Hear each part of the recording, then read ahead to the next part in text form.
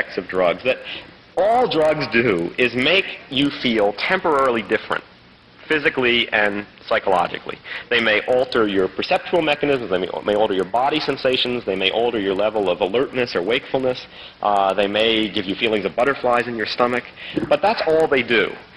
The experiences that you have on drugs are the product of our minds, that you take the raw material of that physical pharmacological effect and turn it into whatever you want. And you can turn it into polar opposites. You can turn the same drug into a terrifying experience of being poisoned, into a divine experience of spiritual revelation, into a feeling of overwhelming bliss and love for other people, into paranoia, into depression, into anything. I could give you example after example of the ways that the mind can shape pharmacology. I don't have time to do that. There's wonderful Jonathan Ott, who is here, and I once were interested in cases of people who ate a mushroom in Washington, the Panther amanita, that maybe he can say a word about, since this contains chemicals he's very interested in. And the difference between people who ate that mushroom accidentally and who experienced it as mushroom poisoning and thought they were about to die, and on the other hand, people who ate it deliberately looking for a psychedelic effect and found that in it, is very striking. Complete shaping of pharmacology, and I think all drugs work that way. You know, that drugs don't contain experiences. We shape pharmacological effects into the experiences that we are looking for, and that is not necessarily a conscious process. It has to do with unconscious expectation, it has to do with cultural definition of a drug.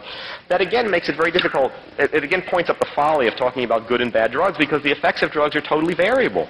They vary from culture to culture, they vary from age of history to age of history. Marijuana as it's used today in the United States is not what marijuana was 100 years ago when it was used medically in the form of a tincture. If you read the reports of uses of marijuana in medicine in the 19th century, people didn't report getting high on it. There's very little of that in the literature. If they did, they probably, first of all, they may not have noticed it because they weren't led to expect that, or if they did notice something happening, they might have considered it no more important than the experience that many people get on medical drugs of feeling drowsy or dizzy or altered in some way, that you just consider that a side effect of medication and don't think it's anything to write home about. That's very different. It's also very different from marijuana as it was used in ancient India as a religious sacrament in certain circles. That has a very different cultural definition of what to look for in that drug. So the effects of drugs can be completely shaped by cultural expectation, by individual expectation, by setting as well. As just an example of the powerful effects of setting on pharmacology, a colleague of mine, Dr. Norman Zinberg, is a psychoanalyst at Harvard Medical School, was some years ago commissioned by the U.S. Army, this was during the Vietnam War, to study heroin use among troops in Vietnam, which was a major problem. Heroin was very cheap, it was very available, very strong, and a very high percentage of American men in Vietnam began using heroin, usually smoking it. Pharmacologists would have predicted, based on what they know of just of the pharmacology of heroin, that that kind of usage would have resulted in pharmacological addiction. And that those people, when they came back to the United States, would be heroin addicts, and that the ranks of heroin addicts in the United States would have swelled enormously. Well, Zinberg, who is a great, who, like me, is a very great believer in the effects of set and setting, felt from interviewing lots of heroin users in Vietnam that the main reason that people got into heroin smoking over there, apart from its availability, was as a way of dealing with boredom of Army life in Vietnam, because for many people over there, the dominant theme of Army life in Vietnam was boredom. And one of the effects of heroin is to make time pass more quickly in a boring situation. And he felt that from his understanding of the importance of setting and shaping pharmacology, that in fact when most of these men came home, that they wouldn't have any problem with heroin because the conditions that caused that usage would have disappeared. And he was right. And that was being completely borne out by follow-up studies of Army people who came back to the United States and just left off using heroin. There was no motivation to use it again. They didn't have to go through withdrawal. They didn't become dependent on heroin. The ranks of domestic heroin addicts didn't go up. It's a completely different prediction from what classical pharmacology would have predicted.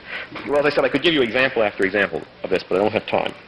The third lesson that I have learned, and this has just become much clearer to me in recent years, is the importance of what pharmacologists call pharmacokinetics. That is the way in which a drug is introduced and distributed through the body and to the target organs and tissues that it affects. In In classical pharmacology, there is a principle that is very well known and taught, and yet I think few people pay attention to the significance of it, and that is that the effect of a drug is more dependent on the rate of increase of its concentration in the bloodstream than on the absolute dose. So that a very large dose of a drug given slowly has a much milder effect than a much smaller dose of a drug given suddenly. Now, that's a very well understood principle in pharmacology, but it has ramifications that I think people have not followed through. The manner of introducing a drug into the body is crucially determinant of the effects that people experience, and especially of its adverse effects, both short-term and long-term.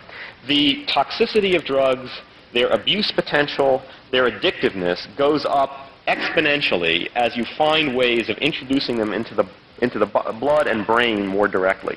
Now, I used to think that the most direct way of introducing a drug into the body was by intravenous injection. It's not. Smoking is. And if you think about it, it's very clear why that is. When you inject a drug into a vein in the arm, it's diluted in a relatively large concentration of venous blood. It first goes to the heart, then to the lungs, then back to the heart, and then up to the brain. When you smoke a drug, it goes into a small volume of arterial blood. It goes in one pass from the lungs to the heart and up to the brain. So the concentrations that are delivered to the brain centers responsive to it are much higher, and the acceleration, the rate of change of concentration, which is the crucial factor, is greater. You can look at drugs, the same drug, I think the easiest one to see this with is cocaine, on a spectrum of usages ranging from Indians who chew coca leaves to people who smoke the freebase form of cocaine, and you see day and night differences. There is no relationship between what happens to people who smoke cocaine base and to what happens to people who suck on coca leaves. They look like totally different drugs. And that has to do with, principally, with the pharmacokinetics, with the manner of introducing a drug into the system.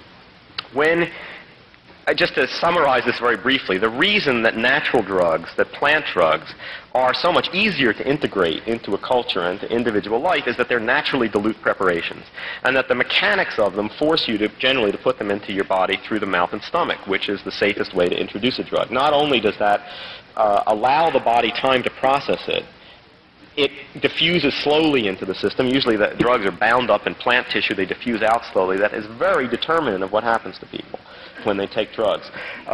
Just one reason for that, and that's a clear one, and I think many users of drugs don't understand, is that when you take a drug into your digestive system, there is a large circulation called the portal circulation, in which blood comes from the intestines to the liver, and the liver is the main processor of chemicals coming into the body, and it then enters the general circulation. When you take a drug by injection or by smoking or by snorting, you bypass that circulation. So you are introducing drugs in an unprocessed form directly into the bloodstream. That greatly increases their toxicity, their tendency to cause adverse reactions, their tendency to cause addiction and dependence over time. Again, it doesn't matter what the drug is. You can form abusive relationships with any of these things, and taking a drug by mouth doesn't guarantee that you won't. But it gives you a better chance of staying in a stable relationship with a substance over time. One of the characteristics about traditional cultures who use preparations of plants for socially acceptable purposes is that they tend not to refine the plants as we do. They use them in crude form. And they generally put them into their body through their mouth and stomach. I mean, and obviously there are some very simple reasons for that. You can't snort a coca leaf.